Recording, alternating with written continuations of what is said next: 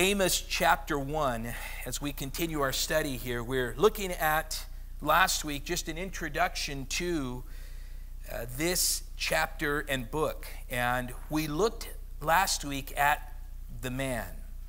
We looked at Amos, the man that God used, and really his humble birth and the type of man that he was, and that we can be encouraged that God doesn't use the qualified, as we've stated before in a statement that is known, but he qualifies the called.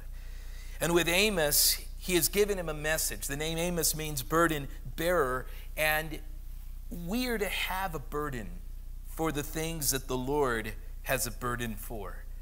The message that Amos has to declare to the people is a message that is probably not popular. But in this we see that he was a man of humble birth. He came from a lowly place, and in his calling was raised to a high position.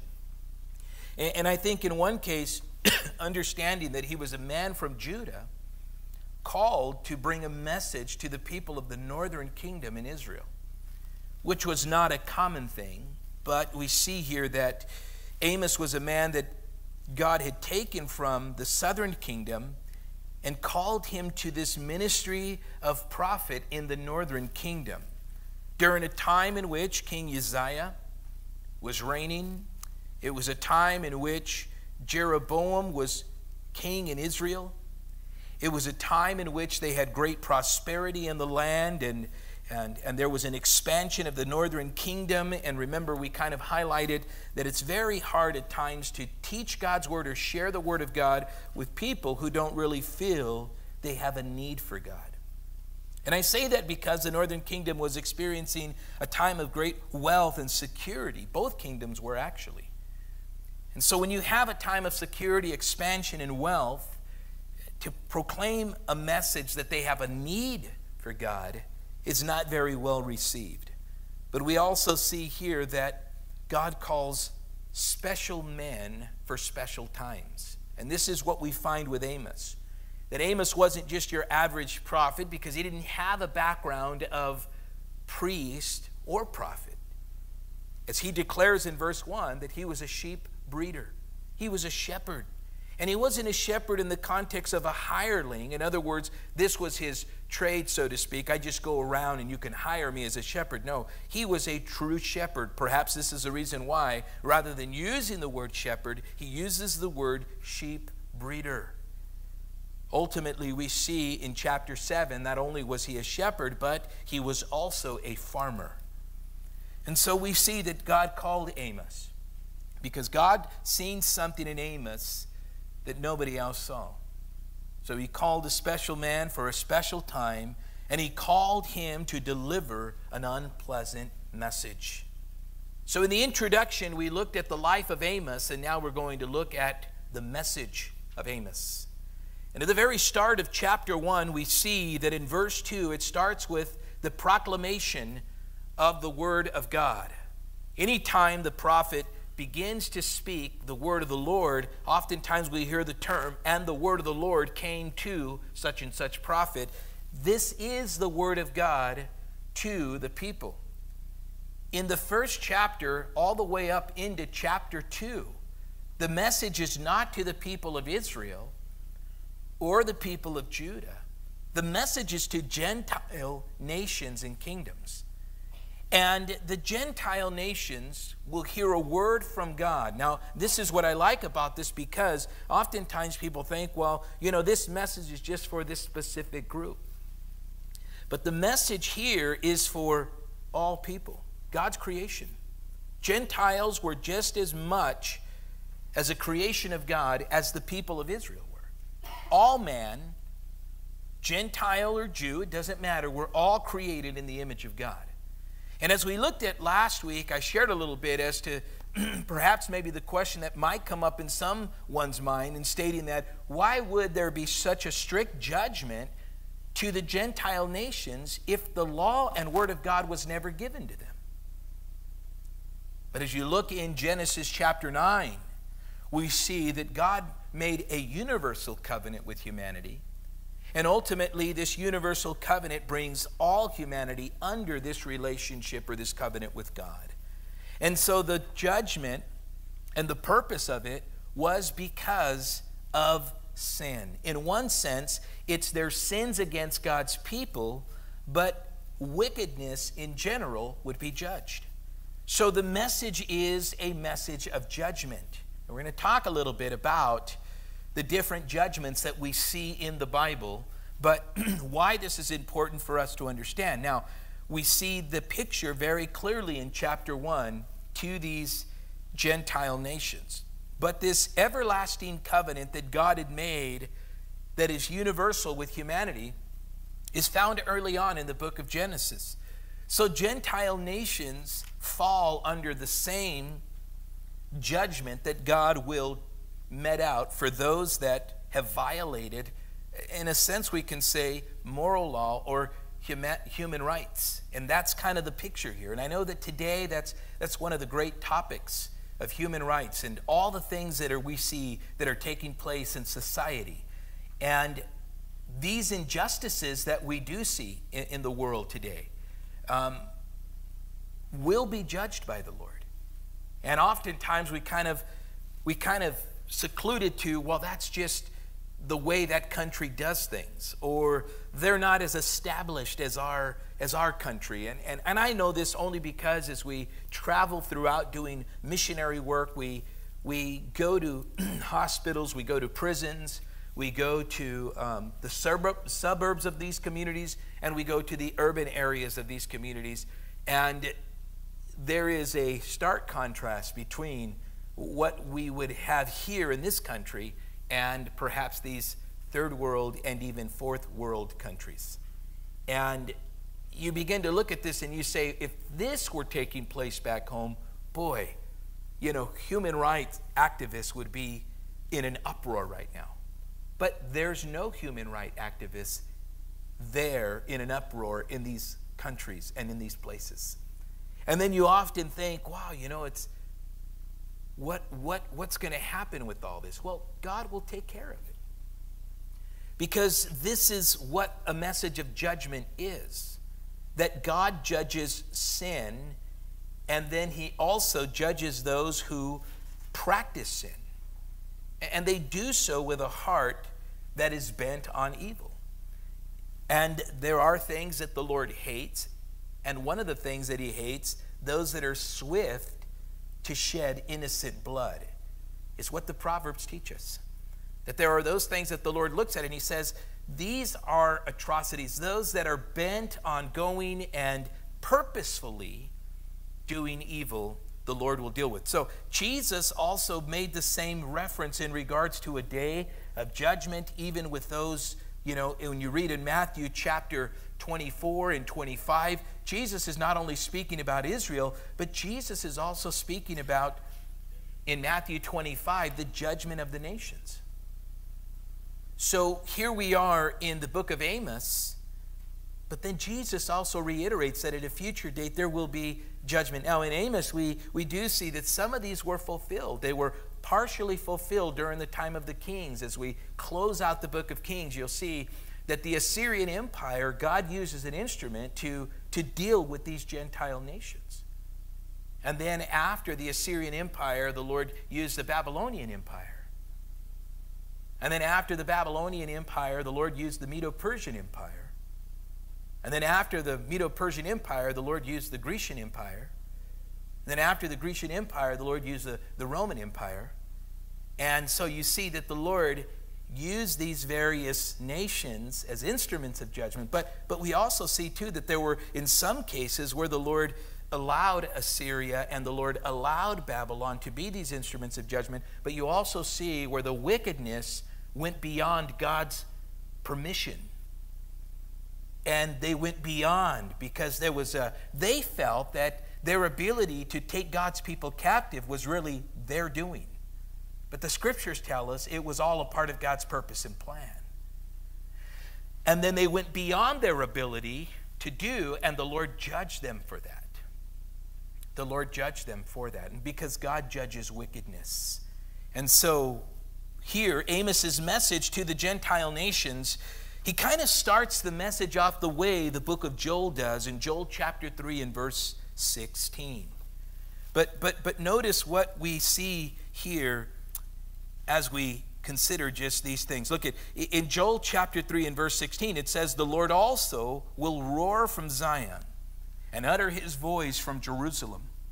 The heavens and the earth will shake, but the Lord will be a shelter for his people and the strength of the children of Israel." This is the close of the book of Joel. And what we see here is that it starts very early on with the attack of God's people, but yet there's a reminder that the Lord will deliver his people. And what we see here is the Lord's roar that goes out from Zion will conquer his enemies. Hosea chapter 11 in verses 10 and 11 also rings the same type of sentiment, but here Amos starts his message off very clearly in verse 2. He says, "The Lord roars from Zion and utters his voice from Jerusalem." Why from Zion, from Jerusalem? Because this is the seat of government where they violated the law of God. And ultimately we see that God deals with the Gentile nations, but then when you get further into chapter 2, you see that God deals also with Judah and Israel. And this goes back to the statement that we read about in Peter's writings, that judgment begins in the house of God. But what we do see here is the terror of the Lord against his enemies. The psalmist writes in Psalm chapter 18 and verse 3, the great reminder of the terror of the Lord against his enemies. You see, the church has learned what the fear of the Lord is. David goes on to say that the fear of the Lord can be learned. He says, "Come, I will show you the fear of the Lord." But the nations that reject the Lord God, they don't know what the fear of the Lord is. They live as if they will not be judged, and this is why we see a pride within those that are wicked. And then we have this wrestling thought in our mind, how long will they prosper, and how long will you allow them, Lord, to be successful in their sin? We feel at times as if they're getting away with something. And why do we, Lord, have to just sit back and not do anything? Well, the problem is, what we should be doing is praying, and we're not.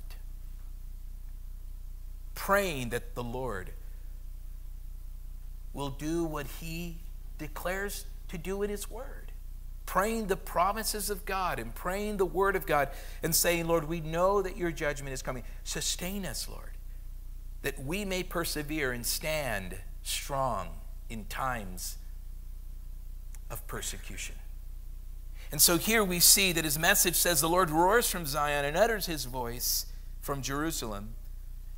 The pastures of the shepherds mourn, and the top of Carmel withers." Here's the effects of the Lord's utterance from his voice. That there will be a mourning in the shepherds' fields. The shepherds' fields were really the joy of the people of Israel. That you would see the shepherds' fields near Bethlehem. And he's talking about a time in which he's giving you kind of this picture. He's saying here, you know, the shepherds' fields in Bethlehem are in the south, and Carmel is in the north. And you see that picture here. And he's saying, near Bethlehem through Judah, toward Gaza, toward Edom and Moab. That there was going to be judgment. That's the theme of it. The effects of the roar will be a time of mourning and withering. Why? Because they trusted in the nations around them and violated their covenant. And this is why the judgment is coming forth. So what we see here is a lion begins his attack. He roars and he does rip his prey apart. But this is how severe the message is. That there is something that is coming from the Lord God, and it cannot be stopped. It's imminent. And just as much as we look today at the imminent return of Christ, we also are to consider that God's judgment is on its way. You know, there's been so much news about what's going on right now in the Middle East, and we are growing stronger with tensions getting higher. And we are seeing, to a degree, the prophecies of Ezekiel 38 and 39 beginning to unfold. And it's constantly been talks around all of this. I mean, just in Saturday, in Israel, this last Saturday, there were military strikes along the Syrian border. And they destroyed a potential plot of drones that were actually sent from Iran. And the whole purpose was to send these drones into Israeli airspace and then perhaps kind of kamikaze, if you will, themselves on Israeli land and then blow up and cause devastation. Well, the intelligence, great intelligence that Israel has, the plan was started. This was just this Saturday. And the IDF went and attacked all these spots, and you start to see the rhetoric going back and forth. But yet you see at the UN, there, the Palestinians, they get up and spew their hate for Israel and say that we're going to wipe Israel out along with Iran and the nations around them. And you might say that this is, perhaps something that is far from who you are as a Christian, but if you are a child of God, no, this is close to who you are. And this was just this weekend. And to see that it's starting to get very heated there on the border. But, another thing that I think that we should always consider too is not to place so much emphasis and say, well, that is this and that's that. But here's what we do see. We see Scripture fulfilling before our eyes. Now, one of the things that I think oftentimes that people fail to realize is there's two groups, there's two camps in all of this. And it has to do with Islam. It has to do with the two groups within Islam that are the dominant groups, and that is the Sunni and the Shiites. And Iran, they are Shiites. And Hezbollah, they're Shiites. So Iran feels they have a group of their people in Israel, which is by the city of Nablus, actually the city of Nablus. The story where the woman at the well, that's the city of Nablus. The well is still there to this day. That is the headquarters for Hezbollah. That is the Shiites that are there in the land. And this is why Iran is sending stuff to Israel so it can get in the hands of Hezbollah, their brethren. But then you have Saudi Arabia, who is constantly attacked by other areas of the Middle East. Why? Because Saudi Arabia, they are not Shiite, they're Sunni. So the Sunni and Shiite Muslims, they're at war with one another. And so you see some Muslims are, in a sense, kind of favoring the United States. That's because we're allied with the Sunnis. We are allied with Saudi Arabia. There is a relationship there. And so this is why sometimes it's so confusing when you begin to turn on the news and you begin to think, well, who really are we at war with? And we've entered into something that really is a war that dates back to the Scriptures. That God has His chosen people. They are the people of Israel. One of the promises of God as He closes out here, the book of Amos, he says it here in verse 15. As a matter of fact, in verse 14, he says, I will bring back the captives of my people Israel. They shall build the waste cities and inhabit them. They shall plant vineyards and drink wine from them. They shall also make gardens, eat fruit from them, then plant them in their land. And no longer shall they be pulled up from the land I have given them, says the Lord your God. What does that mean? It means that the Lord is saying, even though they've been pulled from the land now, they're going to be gathered back. And as you guys notice, we have been seeing within this last couple of weeks, masses of Jews from around the world are making their way to Jerusalem, to Israel, and they are what we call the Aliyah, those that are coming in to the land. And the last known Jews in Sudan there's no more Jews dwelling there. The last group that was there, they just made Aliyah last week into Israel. That's pretty powerful, because the promise, as he closes out Amos, is that he's going to gather them back in. You see, the diaspora, what we call, was because they were dispersed. But the promise was that he would disperse them, but that he would gather them back in. And this is what we're seeing today. The message of Amos is so powerful because it's fitting for the time that we're living in. And so in one case we see that there is still great animosity against the people of Israel. And the nations around them here in Amos's day are being judged because of their treatment to God's people. And Amos then closes the book out and says, hey, listen, the near fulfillment of that happened within the history of Scripture. The far fulfillment is going to happen in the history of the church. And we study the near fulfillment, the history of Israel, because it's happened according to God's word. Guess what? The far fulfillment with the church will also happen because God has already fulfilled his word. So the judgment that's going to come in a way in which it will cause mourning in the shepherd's fields. Now think about this right now. Remember what I said. For them to hear this word, they're probably wondering, what are you talking about? Because it is a time of prosperity, a time of expansion, a time when everything is going good. And they're probably thinking, Amos, you just need to be quiet. What is the message that he's declaring? Well, your pastures, rather than it being a time of rejoicing and prosperity, a time is going to come when these pastures are going to be a place of mourning. The beautiful top of Carmel, the beautiful Mount Carmel, the Bible speaks of it in Isaiah 35 in verses 1 and 2, and Isaiah 33 in verse 9 is a beautiful place, a lush place full of vegetation. He says there will be great loss, and all there in Carmel will wither. In verse 3, he goes on and then begins to get into what is known as the nations also being affected by this message of judgment. The judgment of the nations, thus says the Lord, for 3 transgressions of Damascus and 4, I will not turn away its punishment. Now remember, the idea here, 3 transgressions and 4, has more to do with not specific sins, but it's speaking about an excess of sins. In other words, there is so much sin taking place that it's reached its height, and there's only one way to deal with it, and that is with judgment. So the time of them repenting and turning away from it is gone because it's now matured and has to be judged.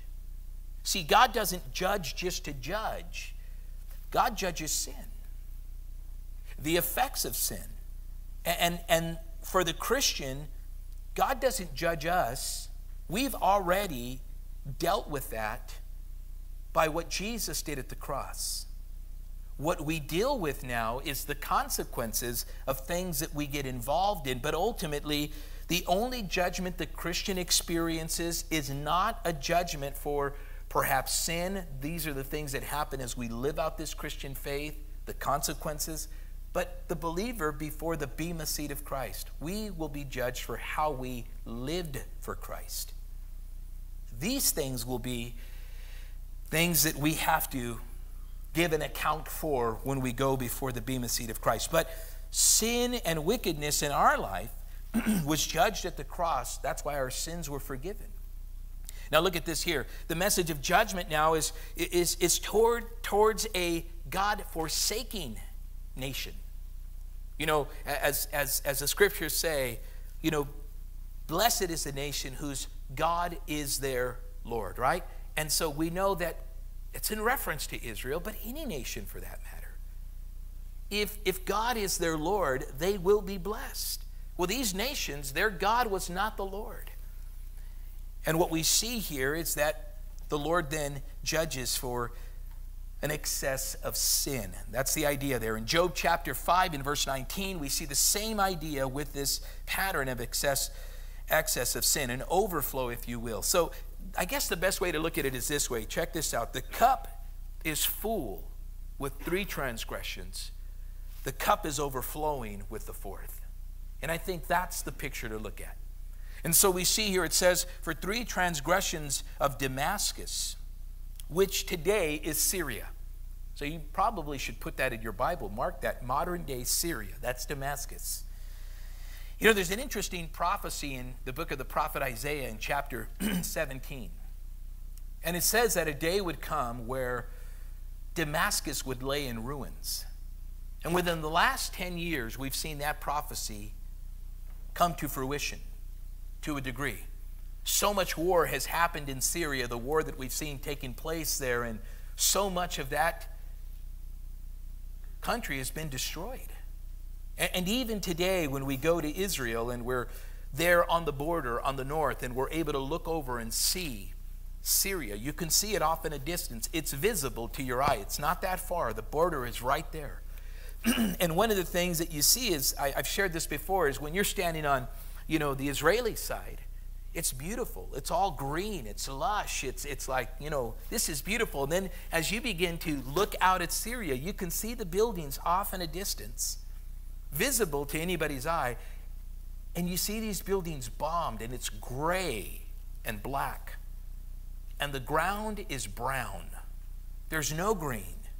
It's all gloomy and dark and destroyed and bombed, and you could see very clearly, and then you could still hear in the distance, you know, war taking place. I remember at one point I realized something our last trip.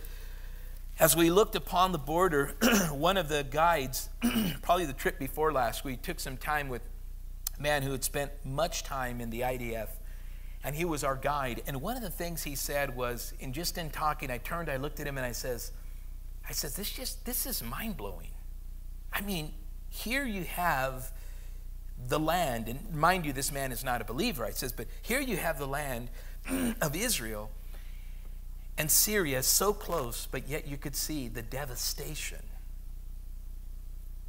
from the war there and all of that. And he says, yes, you see that camp over there off in a distance? And I said, yeah. And he says, that's ISIS's camp. They're right there. Then he says, you see the other camp down at the end over there? If you go down further, we go here and there's another camp. And he says, that's Al-Qaeda. I says, wow, they're right on your guys' border. He says, yeah, but Al-Qaeda's okay. I said, well, whoa, wait, what do you mean? He says, because we support Al-Qaeda. I said, excuse me? He says, yes, because they fight against ISIS. He says, America supports Al-Qaeda. I says, no, we don't. He goes, your media tells you you don't. But in this country, you do. Blew my mind. Right there I stopped and I realized, wow, there's a whole lot more going on that we have no clue of. But we see this ultimately being fulfilled before our eyes, regardless of who supports who. I'll never forget hearing these words from a minister over the airwaves, and he said, it wasn't, Afghanistan that attacked us in 9/11. It was Saudi Arabia. And I think, how? We're like friends with them. And then he says, you're probably saying, how? We're like friends with them. And he says, it's just business. That's what it really is. And it blew my mind. And I says, wow, Lord, what we think is secure, what we think is what we can put our trust in, what we think that we're really getting behind and fighting, it's all just an illusion. Because the only one that we can trust in is in the Lord. And judgment and justice rests upon the Lord God. And so we look at this and we say, wow, all these different groups fighting all for this, whatever cause they believe, but ultimately in the end, God wins. And what we see here, as I said, Damascus today, in a sense, is in ruins. Isaiah's prophecy, to a degree, was fulfilled before the church's eyes. And here we are worried about other things when we should be rejoicing that God is faithful at keeping the promises of his word. For 3 transgressions of Damascus, and 4, I will not turn away its punishment. In other words, the time of judgment is here, and the Lord is going to deal with it. Why? Because they have threshed Gilead with implements of iron. And remember, we talked about this. This was their their acts against the people in the northern part of Israel, Gilead, the implements of iron would mean iron teeth. It was very barbaric. And what they were doing is this has to do with the brutality against God's people. In other words, they were like a threshing sledge. When you thresh wheat and you thresh, your whatever it is you're harvesting, he's saying in that same way, that instrument, the way it's used with like iron teeth just coming in and ripping apart, this is what they did to God's people. In 2 Kings chapter 8, in verses 7 through 12, and 2 Kings chapter 10, verses 32 and 33, and also 2 Kings chapter 13, verses 3 through 7, we see the picture here of the reality of this taking place. And so what the Lord is saying, listen, whatever happens to God's people, and yes, this is the judgment of the nations in which they treat God, but ultimately, even those that are not God's people, but atrocities are committed against them, that also will be judged. I think sometimes we kind of like, dismiss that. Like when we look at what's happening today, and I have to think of this, why? Because it's the only thing that I can give as an example and that we're in touch with. Like, let's just consider the Yazidi people. The Yazidi were pretty much wiped out by ISIS.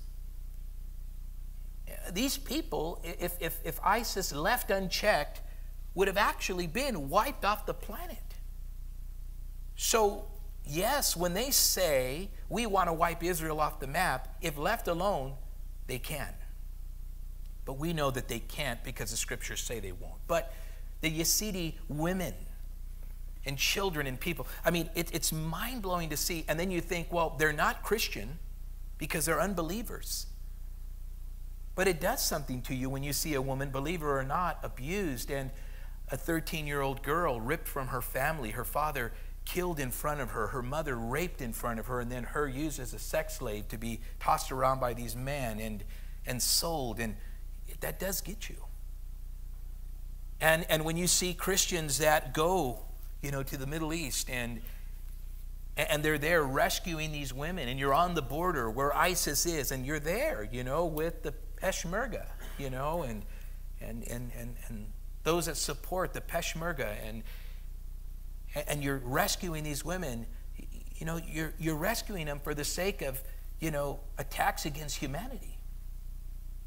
And then there you're able to share the gospel and minister the word of God to them and tell them that there is hope, but then you have to answer that question. If there really is a God, where was he? But the Lord will deal with that evil too.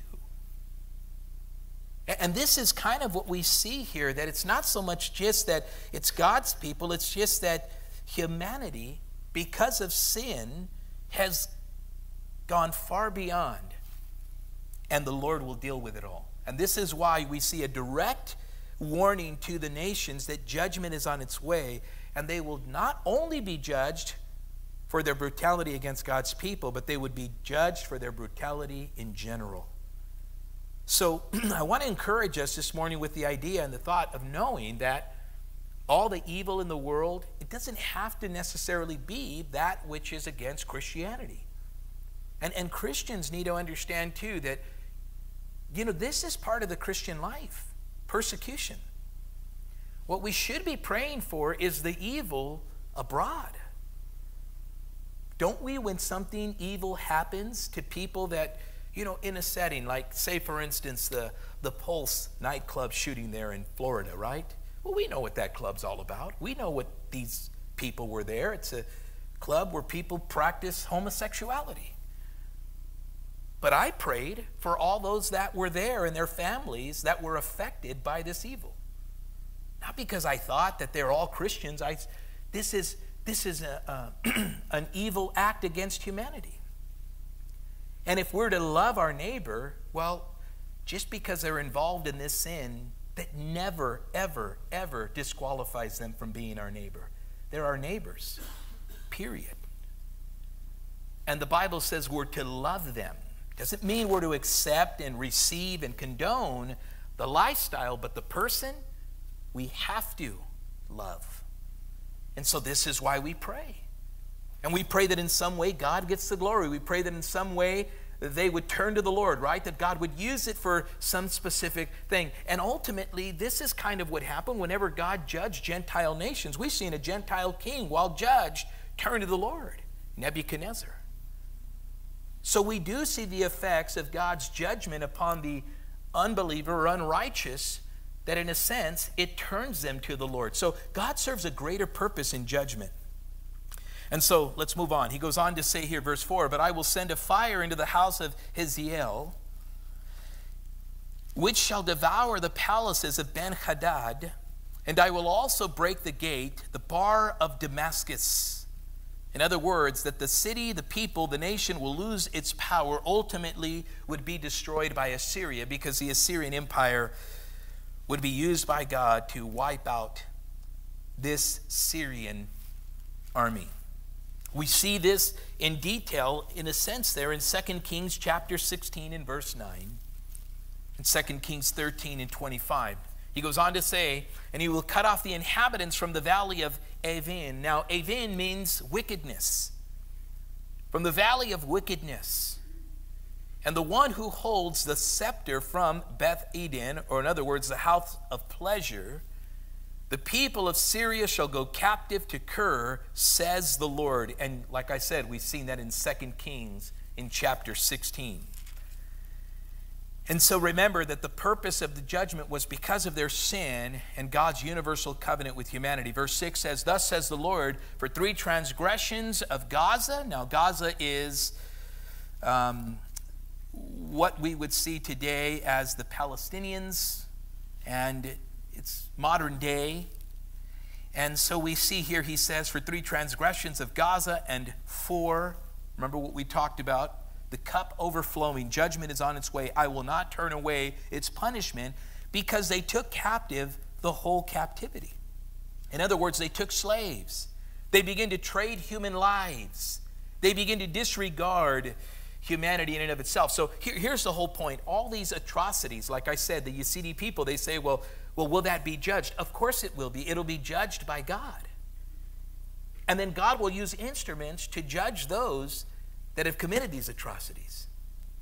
And in some cases, God has, in these days, I guess this is just the way I want to put it, God has used our military in the Middle East as an instrument to deal with some of the atrocities and wickedness. But in the same way, our wickedness that we have here, God will deal with us also. It's not so much that, hey, look, here we are, we're used by God, but it goes the same way around. Just because God uses us as an instrument doesn't mean that we're freed from or able to do whatever we want.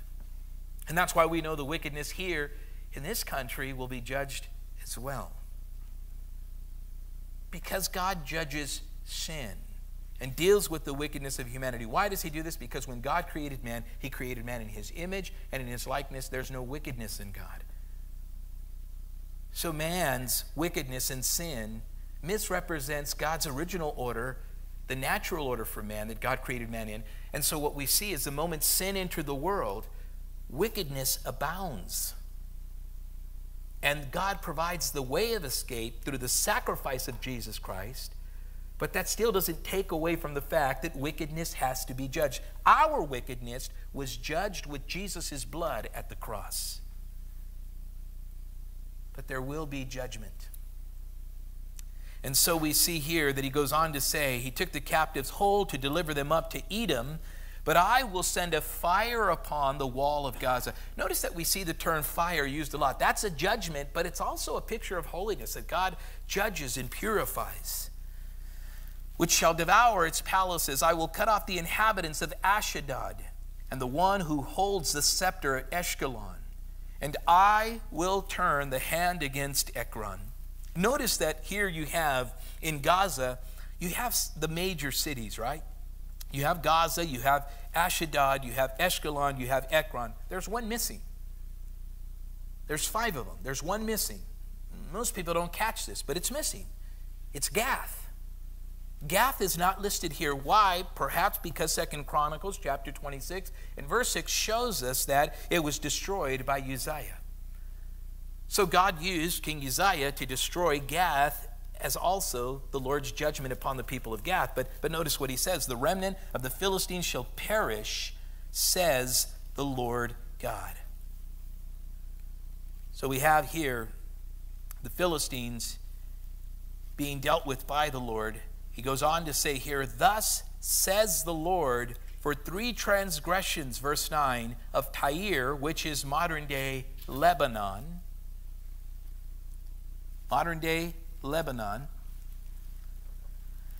It says here, I will not turn away its punishment because they delivered up the whole captivity to Edom and did not remember the covenant of the brotherhood. Well, think about this, the covenant of the brotherhood. It's interesting because we see that there was a covenant made between the Phoenician people and Israel. And the covenant started actually with David. Remember when the Phoenician king, the king of Tyre in Sidon, remember that they helped David build his house in 2 Samuel chapter 5 and verse 11. And then in 1 Kings chapter 5 and in chapter 9, we see the very same group helped Solomon build the temple of the Lord. But there came a point in which they violated. Verse 10 says, but I will send a fire upon the wall of Tyre. Ezekiel prophesied about this in Ezekiel chapter 25 in verses 5 and 14, and also chapter 27 in verse 13. And ultimately this was done right around the time of about 332 to 330 BC. We know who was ruling at that time. None other than Alexander the Great, who the Lord used as an instrument to wipe out the place of Tyre and Sidon. And guys, it's a place today that just lays in ruins. You know what's interesting is I just seen an article just this week where they have uncovered a portion there in the land of Israel, in Jerusalem. They have what is known as the actual city as it stood, all the remnants of it. They've already unearthed it, and the archaeologists are there. They're doing their work. But it shows Jerusalem the day it was destroyed by Babylon. And so we have the record in Scripture, but now it's been unearthed, and we're able to see now what the city looked like the day that Nebuchadnezzar destroyed the city of Jerusalem. It's pretty interesting that here we have all of this that's spoken of. And today, yes, these cities lay in ruin, and if you go today to these modern places, you know, they just kind of say something like this. Well, it's in the area of, or the region of, or that way or this way. But now we're seeing more and more all these places being unearthed, and we're seeing that we can trust in the reliability of the Scriptures. Because what archaeologists are saying is, where are they getting this information from to go and do these archaeological digs? They're getting it from the Word of God. They're saying the Bible says this, and it says that this happened in this region, in this place. And as I said before, you know, yes, these mountains are there. And if the Bible says the mountain to the north, and you're in that spot where the Scriptures say the story took place, and you look to the north, guess what? There's a mountain right there. And so as they go and they kind of use the Word of God, and they the writing of the Jews, or whatever the case they call it, they go, and what do? They begin to dig, and they begin to find, they begin to unearth all of this. And what does that do for us? The Christian, we're to rejoice. He goes on to say here, the covenant that they broke, and that because they broke this covenant, that they would be dealt with, and they were. Verse 11 says, thus says the Lord, for 3 transgressions of Edom, and 4, I will not turn away its punishment. Now, Edom is modern day Jordan, and that is Edom and the areas of Ammon and Moab. You know, when we went to Jordan this last trip to Israel, I never forget these words. As we started to make our way to Mount Nebo, that was pretty crazy, just the drive going up to the top of the mountain there and going to the place where, you know, we overlook the promised land, like you're on the other side of the Dead Sea, you know. And when you're going to places like En-Gedi, where David hid from Saul, you're taking that route up alongside the Dead Sea, and you're able to go to this place. But when you look across the Dead Sea, you see this community. It's far, but you can see it. And you can kind of see the images of the buildings. And for years when we've gone to Israel, I always wondered, what is it like over there? Well, this last trip, we were on the other side looking at Israel.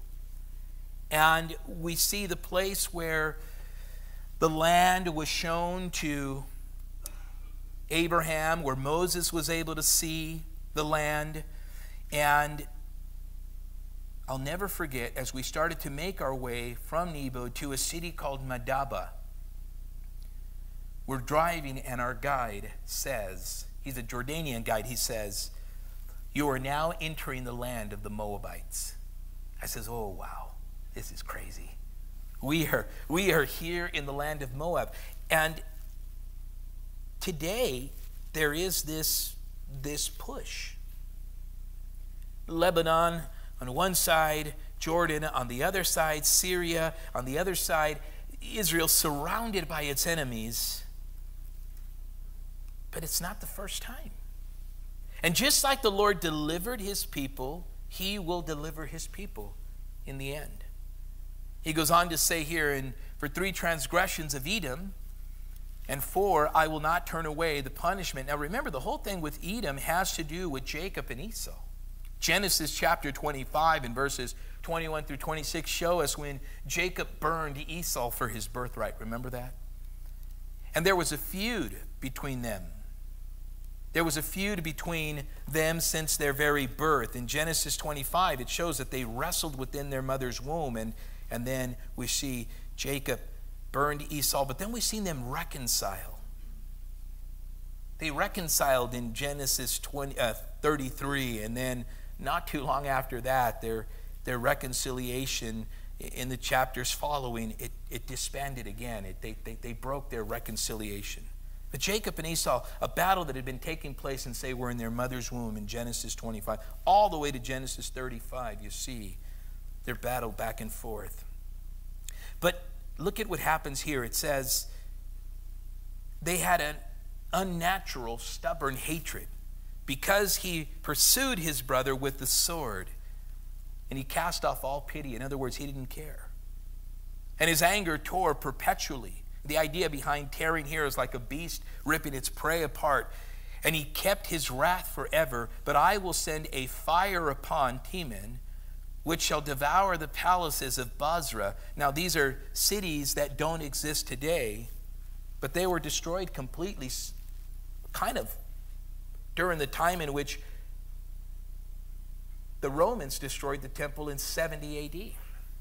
The Romans went and also destroyed these cities, and today these cities do not exist. And so what we see here is that at one point they boasted of their great wealth. They boasted of their great grandeur, according to the book of Obed in chapters 3 and 4.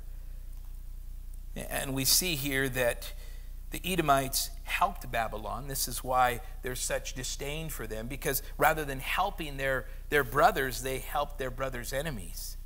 Thus says the Lord, for 3 transgressions of the people of Ammon, and for 4, I will not turn away its punishment. Verse 13. Once again, we're still dealing with Jordan, modern day. But remember that Ammon and Moab, where did they come from? Their origin is in Genesis chapter 19, the incestuous relationship with Lot and his daughters. The Moabite and the Ammonite people were produced out of this, and they were perpetual enemies to God's people, according to Deuteronomy 23 in verses 3 through 6. He says, I will not turn away this punishment because they ripped open the women with child in Gilead, that they might enlarge their territory. They brutalized the women and ripped the babies out of their stomach. 2 Kings chapter 8 and chapter 15, the atrocities against Israel. But I will kindle a fire in the wall of Rabbah.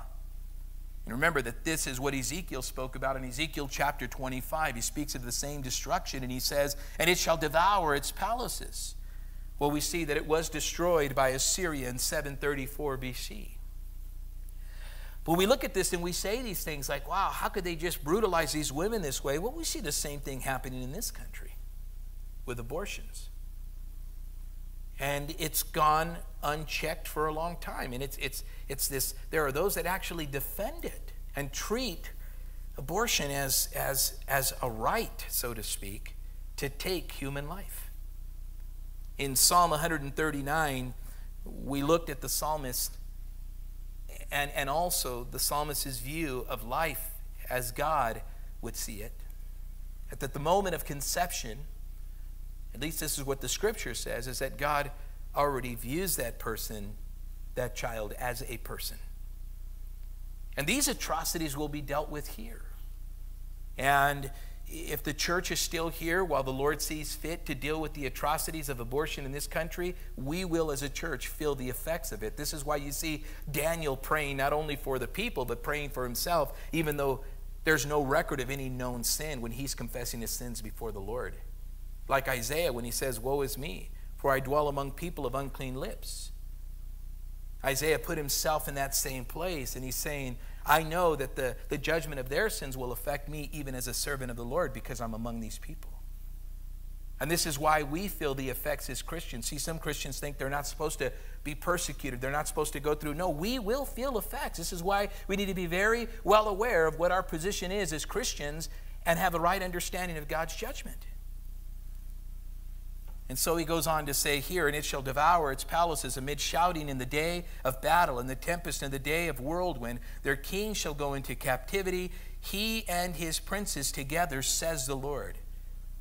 Chapter 2, verse 1 says, "Thus says the Lord, for 3 transgressions of Moab, and 4, I will not turn away its punishment." Can you imagine as Amos is declaring this out to the nations, perhaps as he's speaking it to the northern kingdom, they're probably saying, yeah, God's going to get them. Thank you, right? He's going to deal with the wickedness of the world. But if God deals with wickedness in general, he's going to deal with our wickedness as well. "Because he burned the bones of the king of Edom to lime. And I will send a fire upon Moab, and it shall devour the palaces of Kirioth. Moab shall die with tumult and the shouting and trumpet sound, and I will cut off the judge from its midst and slay all its princes with him, says the Lord." So, in a sense, we see here the severe hatred, but also the desecration of the dead. Now, remember, to have a proper burial was a big thing among the Hebrew people. But they desecrated that. And so we see here the truth of the enemies of Israel in Deuteronomy 23, the Ammonites, the Moabites. The king of Moab, remember, tried to have a prophet curse God's people in Numbers chapter 22 and 24. Remember that? They hated God's people. They had a desire to destroy, but they were ultimately destroyed by the Assyrian army. We see the destruction of Moab in Isaiah 15, Jeremiah 48, and Ezekiel 25, and Zephaniah chapter 2. So for us to have a proper understanding of what we're looking at here, it's better to understand what are these things. And we have judgment mentioned in the Bible about God because God is a God of justice. Ultimately, this is what it boils down to. I think sometimes people forget that his love and his justice are at the same level. And we often talk about the love of God, but the justice of God. The Bible says in Psalm 45 in verse 6, it says, "A scepter of justice shall be the scepter of your kingdom."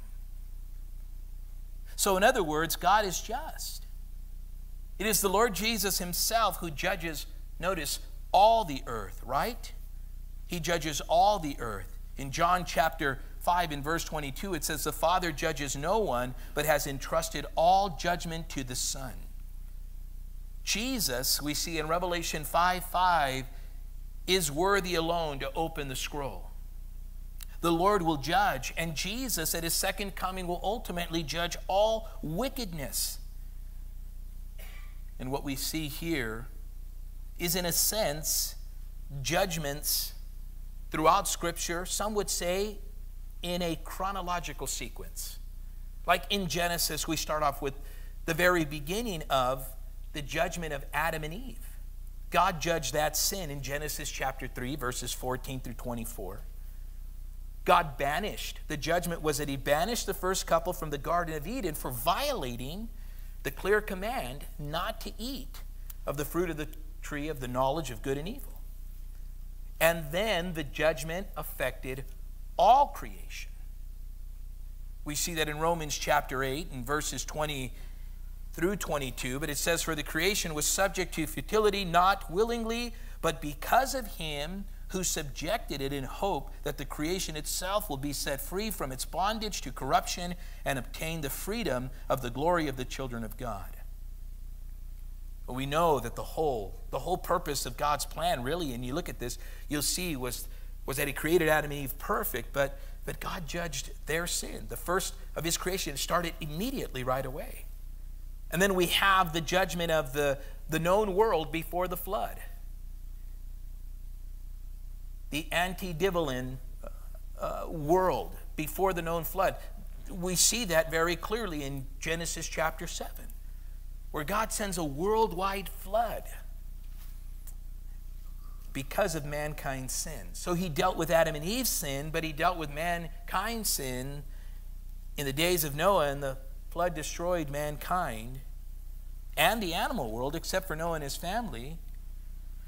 And faith led them to obey God's command and build the ark, and they were spared. But then not too long after that, we see once again judgment at the Tower of Babel in Genesis chapter 11 in verses 5 through 9. So Noah's post-flood descendants remained in one location, and their act was to be like God, so to speak. And so confusion in their language caused them to disperse throughout the whole earth. But once again, we see the Lord there dealing with them, and judgment was brought about. And this judgment was confusion of their language, and they were not able to fulfill their purpose that they desired to do. But then we also see in Exodus chapter 7, once again, God's judgment with the plagues in Egypt. And we see the story of Moses and Aaron. These were mighty acts of judgment. That's what Exodus chapter 7 and verse 4 says, against a stubborn and cruel king and an idolatrous people and their gods. Exodus chapter 12 and verse 12. You see, so what we see, that there is judgment on the earth, there is judgment to wicked rulers, there's judgment to wickedness in humanity, all because sin enters the world, and we see that God judges sin. We also see the judgment of believers, the believers' sin. We see that in Isaiah 53 in verses 4 through 8. We talked about this a little bit, that Jesus took this judgment upon himself by his crucifixion and his death. He suffered death so that you and I, by God's grace, would not suffer that. Eternal separation from God. Jesus took it. He tasted death for everyone and then was raised from the dead, because your sin and my sin was judged at the cross. And what we see here is that this is what Jesus does. So now there's no condemnation, Romans 8:1 says, for those who are in Christ Jesus. God pronounced judgment at the cross also on the unbelieving world. Did you know that? He cleanses and took away the judgment that was given to us, but the unbelieving world now will be judged because they reject and they refuse what God provided. Jesus said in John chapter 12 and verse 31, "Now this is a time for judgment on this world. Now the prince of this world will be driven out." That was prior to Jesus going to the cross. And he said this would be that of judgment. What about judgment in regards to the church age that you and I are living in now? 1 Corinthians chapter 11 and verse 28 says this, "Let a person examine himself then, and so eat of the bread and drink of the cup." Believers are to practice self-examination. We're to look into we're to see and prayerfully and honestly assess our own spiritual condition. The church helps in this endeavor to purify the body of Christ. This is what Matthew chapter 18 is all about. Church discipline and judgment. I seen a post from someone in this fellowship, and they used Matthew 18 in reference to prayer. That's not a prayer passage. It's a judgment passage. It's dealing with church discipline, not 2 or 3 gathering together for prayer. Another gentleman tried to tell me, well, what about when two or people gather just to read the word? I says, well, you're taking that passage out of context, but I know what you're meaning. It has nothing to do with prayer, and it has nothing to do with you coming together for a Bible study. It has everything to do with discipline, church discipline.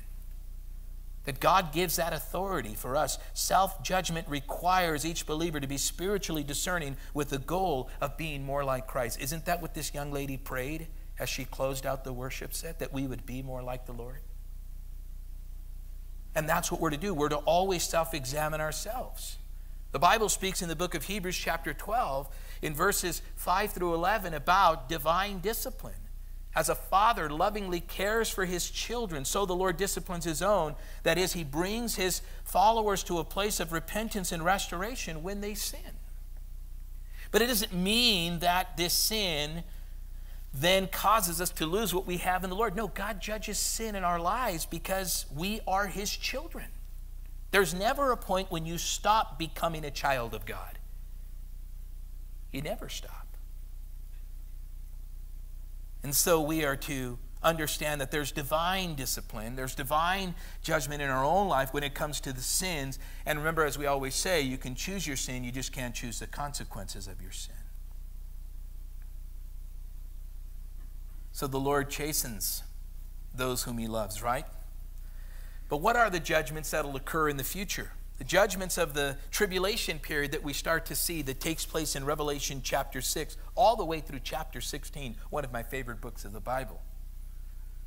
But these terrible judgments are pictured when the seventh seal is opened, these seals, and the seven trumpets blown, and the seven bowls poured out. Remember that? God's wrath, God's judgment against the wicked will leave no doubt to his wrath against sin.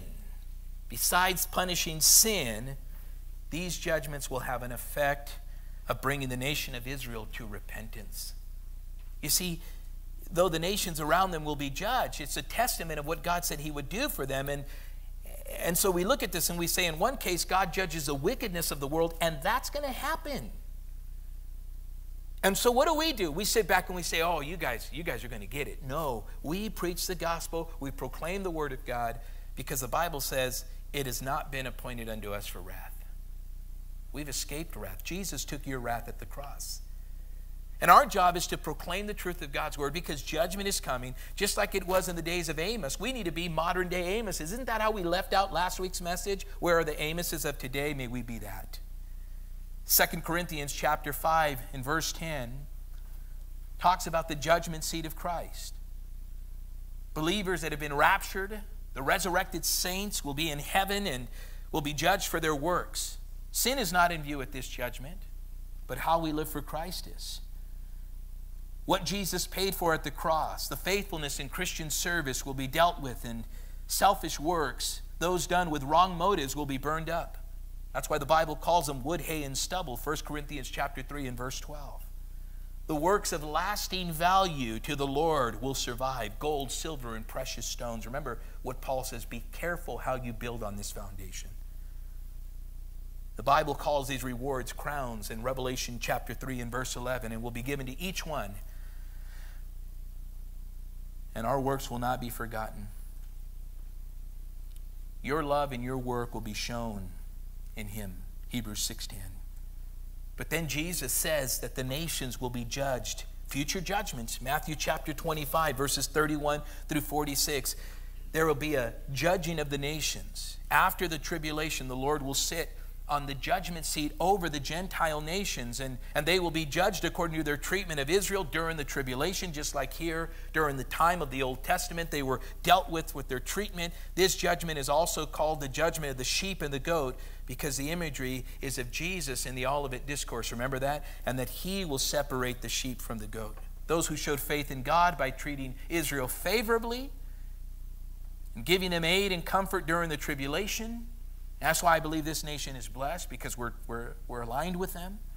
And the sheep will enter the millennial kingdom, and those followed by the Antichrist will lead a persecution as goats. But they will be consigned to hell. The Bible says in 1 Corinthians chapter 6 in verses 2 and 3 that there will be a judgment that will come to the angels as well. Paul says that there will be a time in which Christians will judge angels. We're not exactly sure what that means or how that looks, but angels are facing judgment, perhaps fallen angels. But we do see here that the work of Satan will be judged, and we will have some part in judging these fallen angels. And we do see, according to Jude chapter 1 and verse 6, that there is a time in which they are held imprisoned in darkness, waiting for the judgment, according to Jude 1:6. Perhaps their time in which they left their proper abode. The ultimate judgment that we see is known as the great white throne judgment, found in Revelation chapter 20 and verses 11 through 15. The final judgment of unbelievers for their sins occurs at the end of the millennium, before the creation of the new heaven and the new earth. And this judgment, and unbelievers from all the ages are judged for their sins and consigned to the lake of fire. In Job chapter 8 and verse 3, Bildad, one of Job's friends, this is what he says: "Does God pervert justice? Does the Almighty pervert what is right?" The answer, of course, is no. He is the rock. His works are perfect and all his ways are just, Deuteronomy 32 and verse 4 says. And God's judgments will make his perfection shine forth in all its glory. Judgment serves a very great purpose, church. One of the Holy Spirit's tasks in this world is to convict the world of the coming judgment, John chapter 16 and verses 8 through 11. And when a person truly understands his sin, he will acknowledge his guilty position before the Lord God. And the surety of judgment should cause the sinner to turn to a loving Savior and cast himself on the mercy of God in Christ. Praise the Lord that in Christ mercy triumphs over judgment. That's what James 2:13 says.